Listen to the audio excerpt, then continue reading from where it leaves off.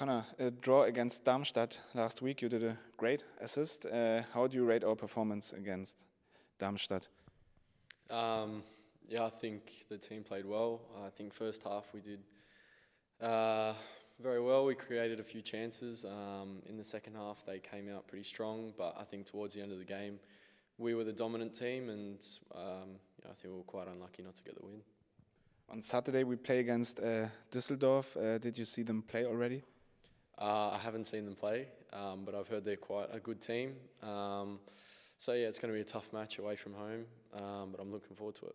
Nico, wir nähern uns langsam dem Hinrundenende. Bevor es am Dienstag bereits am Millantor gegen Kiel geht, spielen wir Samstag in Düsseldorf. Wie lief die Trainingswoche? Seid ihr gut vorbereitet?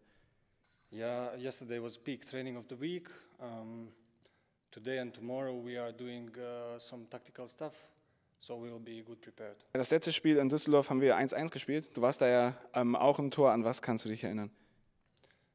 Yeah, I remember it was Corona restrictions time, so the stadium wasn't full, and if I remember good, Harto scored first goal for us, then Hennings scored the equalizer, and after that Jackson scored also goal for us, which was disallowed, so we just took 1 point.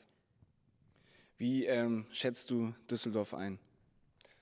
I think they are a good team. They can play good football.